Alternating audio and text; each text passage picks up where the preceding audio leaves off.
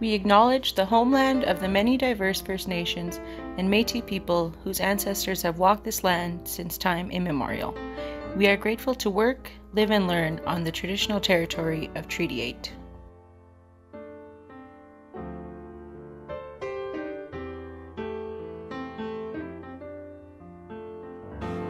I'm Emma Doris, the president of the Student Association at GPRC.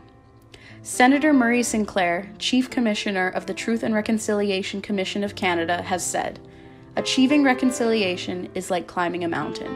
We must proceed a step at a time. It will not always be easy.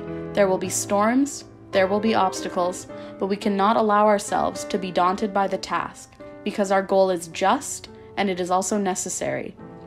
When hearing these words, it reminds me how important it is to remain committed to fulfilling the TRC's calls to action and to recognize days like today, Orange Shirt Day.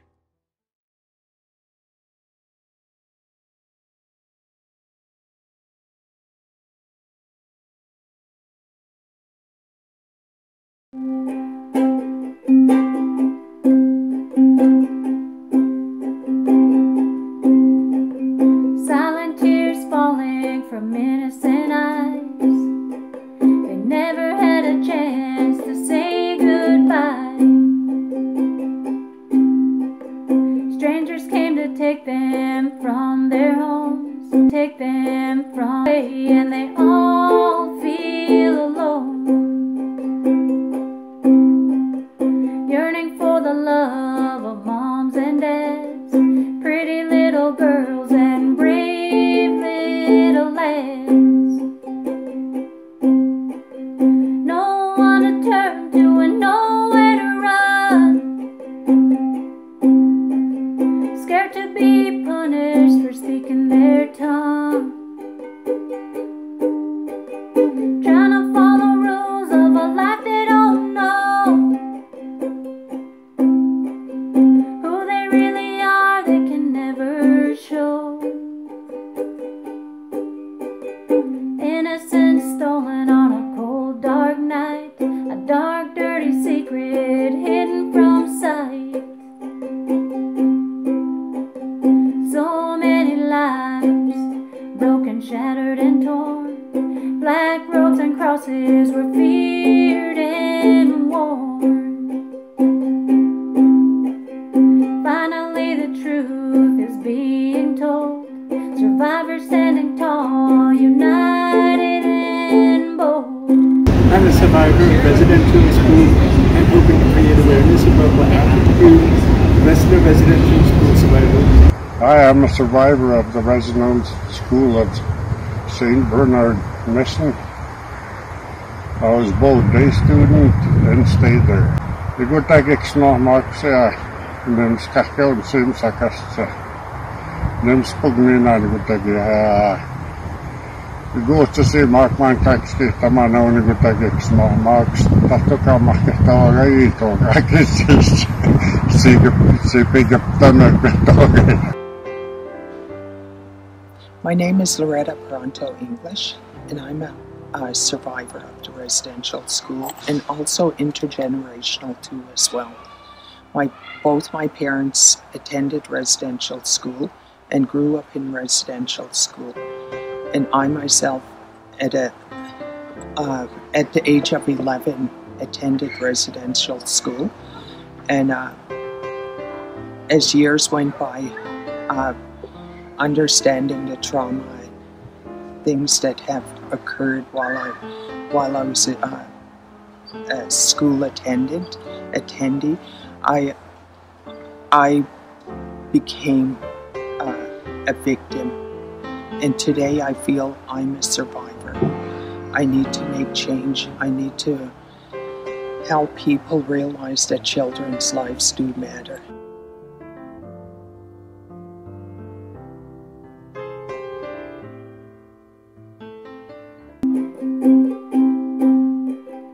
Teaching about a past that's been hidden so long, trying so hard to right so many wrongs. It's hard to look back and share the shame. Innocent children should have never taken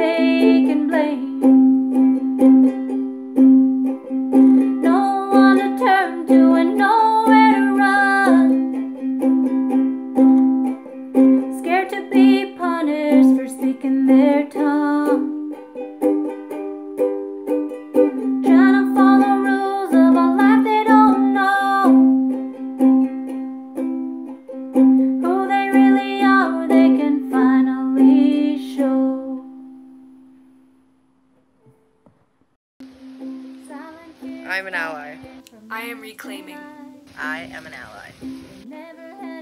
I'm an ally who is listening and learning. I am learning. I'm an ally who's listening and learning. I'm an ally. I am learning. I am strong, resilient, indigenous. I'm listening and I'm learning. I am listening. I am an ally. I'm listening. I am indigenous. I am learning. I am listening. We support Orange Shirt Day. We are from the Grande Friendship Center.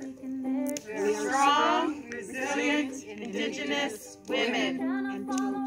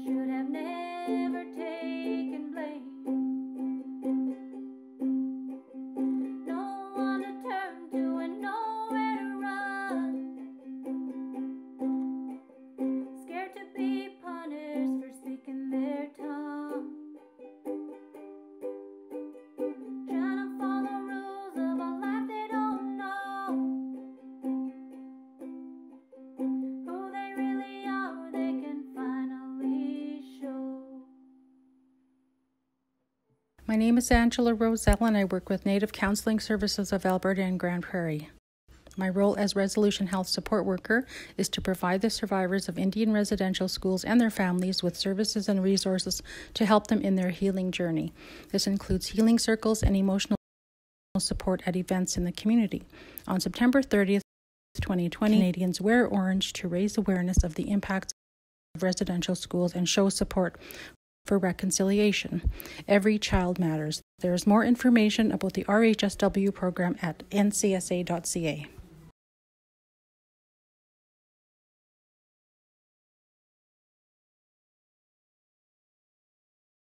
Every child matters. Every child matters. Every child matters. Every child matters.